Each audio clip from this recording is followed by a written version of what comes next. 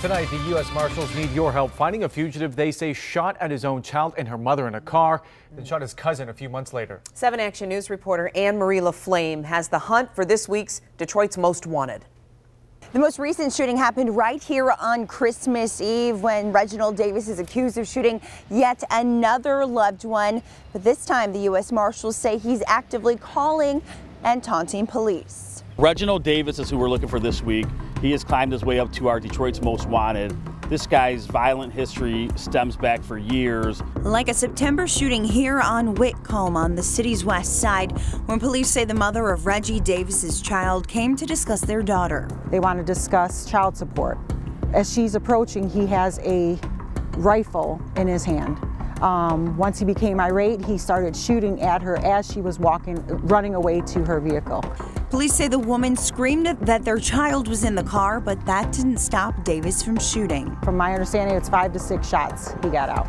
With his child in the car? With his child in the car. Fortunately, the woman and the child escaped and drove to the police station, and that's when the manhunt for Davis began. He has called our investigators saying he's not surrendering, he's not coming in. Taunting police, and then on Christmas Eve, police say he struck again. They were getting together, having a party. He goes down to the basement and talks to his cousin and demands the money that he owes him.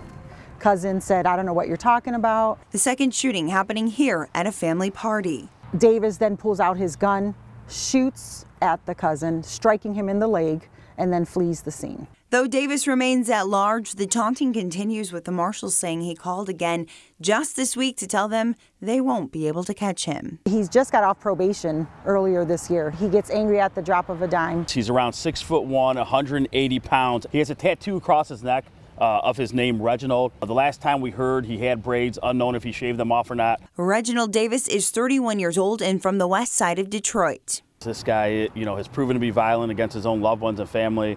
What's he going to do to somebody he hates? Track record proven, and needs to go to jail. Now, as always, there's a cash reward for any information leading to the arrest of Reginald Davis or any of Detroit's most wanted. Now, because of the government shutdown, the U.S. Marshals are requesting you call tips into Crime Stoppers. That number is 1-800-SPEAK-UP. On Detroit's west side, I'm Anne-Marie LaFlame, 7 Action News.